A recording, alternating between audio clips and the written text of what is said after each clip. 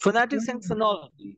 And today we are going to talk about elision of t sound. Always remember, elision of t occurs if it is preceded by a voiceless consonant sound and followed by a consonant sound. First point, remember, if any vowel sound comes before ta or after t sound, there will be no elision. For the sound, it was that you should have consonant before and after the sound. But here it is different.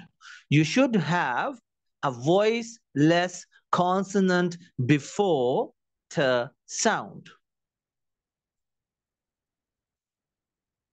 What are voiceless consonant sounds? These are 9. First one is p, t. Third one is k.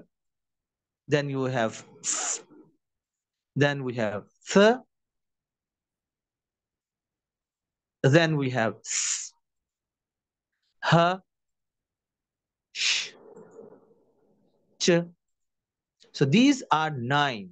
Now we are going to start with examples. Let's see the first example. It's facts. We have, see, 3 colors. K in green, T in red, and S in black. So T sound is preceded by K sound, that is a voiceless consonant. And after T, there is a sound that is S. It is not necessary that it should be voiceless or voice consonant, but it's necessary that it should be a consonant sound. So what we are going to do, T is preceded by voiceless consonant k and followed by consonants. So T sound will be elided. So it will become fax. So T sound will be completely removed. Always remember, there's a difference between assimilation and elision.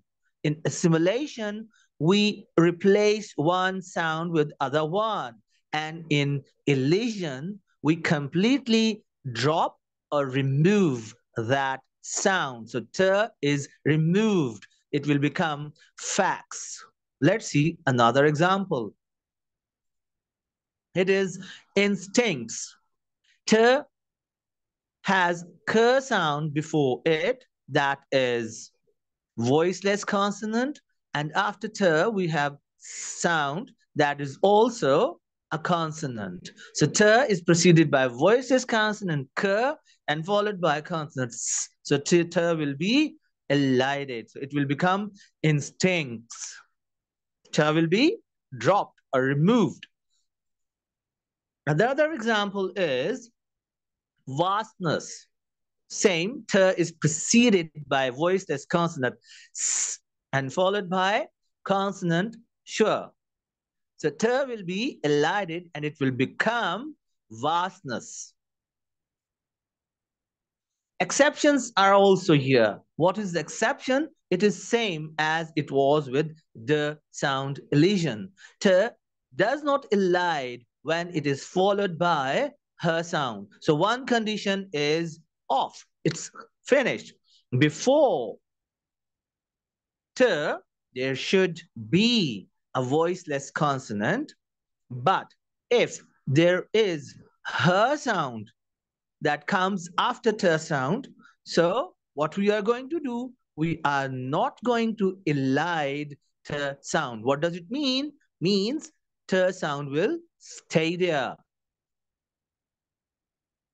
Gift horse. See, t has voiceless consonant before it, but after t, her is there. So what we are going to do, we'll keep it same. Same is with guest house. After t, we have her sound. And left hand, we have her after t sound. So in all these 3 examples, see, we are not going to drop or remove t sound. Why? Because her sound comes after it. So it is thumb rule. Always remember, whenever t sound is preceded by her sound, you are not going to elide it. Now, optional. Optional means where you have two choices. You can elide it or you can keep it the same. If the sound is followed by r, w, and l sound, it is optional to elide the sound. So you have both choices. Let's see the examples. Last rites. So you can see what comes after t. It's r sound. So you have two options.